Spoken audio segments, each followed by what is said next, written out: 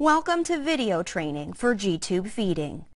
This video will show you how to use your G-tube for feeding or medication, how to flush your G-tube, how to properly clean around your G-tube site, and how to properly clean tubing connections. Start by gathering all of your supplies. This includes water, an end-fit syringe, and your prescribed formula or medication. Wash your hands for at least 20 seconds with warm soapy water before proceeding. A bolus feed is a feeding that uses gravity to deliver formula through a syringe into a feeding tube. Before you start, pinch your G-tube just below its cap. This prevents excess air from entering your stomach. Next, open the cap and screw the syringe onto the end of the G-tube. Hold the syringe up so it's higher than where the G-tube enters your abdomen. Be careful not to pull the G-tube out of your abdomen. Begin by flushing the G-tube. Pour the prescribed amount of water into your syringe. Remember, your G-tube needs to be pinched just below its cap. It's okay to use whatever water you normally drink at home, tap or bottled, but it must be room temperature. Now, let go of your pinched G-tube and allow the water to flow into your stomach. Once the water has drained from the G-tube into your abdomen, re-pinch it just below the syringe. You are now ready for formula. Pour your prescribed formula into the syringe. Your formula must also be at room temperature. Let go of your pinch and allow the formula to flow through the G-tube into your abdomen. This will take a little time. Your tubing should be held low alongside your body, allowing your formula to flow slowly. Your dietitian can tell you how much formula is prescribed for each feeding. Be sure to ask about this in advance. Try to ingest at least 1 can of formula through your tube. Depending on how you feel, you may not be able to tolerate much, or you might be okay with more. If you have leftover feeding, make sure to cover it and store it in the refrigerator. Do not keep any open formula for more than 24 hours. Once you've reached your prescribed amount of feeding or formula, pinch your G-tube and attach your syringe. Add at least 30 milliliters of water into the syringe. Unpinch your tube and allow the water to flow through and clean the G-tube. You can recap your G-tube once the water has started to flow into your abdomen.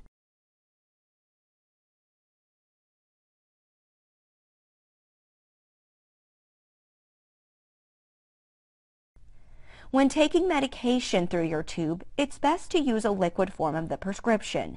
If that's not available, ask your doctor if it's okay to use solid pills that you've crushed with a pill crusher. You should not crush medications that are time-released, gel caps, or coated.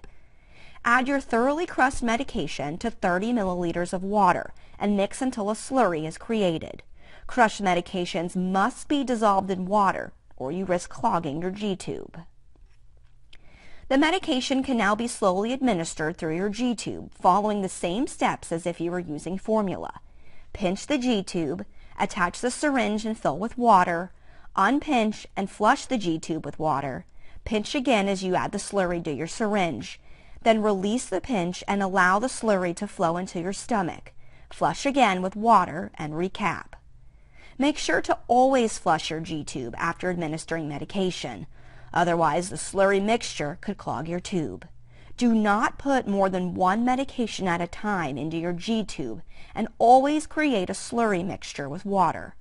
Each medication must be added separately through the G-tube. And between medications, be sure to flush your tube with at least 10 milliliters of water. Keep your G-tube site clean using gauze or a Q-tip with soap and water. Do not use alcohol or hydrogen peroxide. This can dry out the skin around the tube area. Do not clean inside the hole into your stomach. Do not clean inside the hole to your stomach. If you are keeping gauze around the area, use just 1 piece of gauze, then change it daily. It's important to clean your G-tube site daily or whenever it looks soiled. Make sure to wipe excess medication and formula from the cap and moat before connecting to the feeding tube.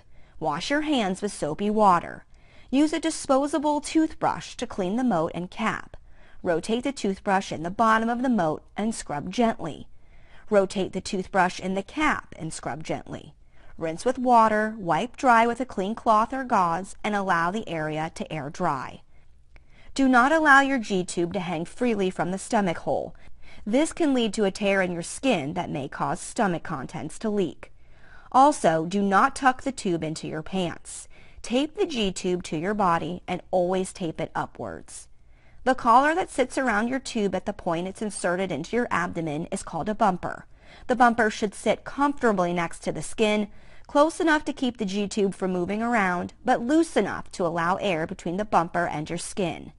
A bumper that's too far from the abdomen allows the tube to move and can be uncomfortable for you.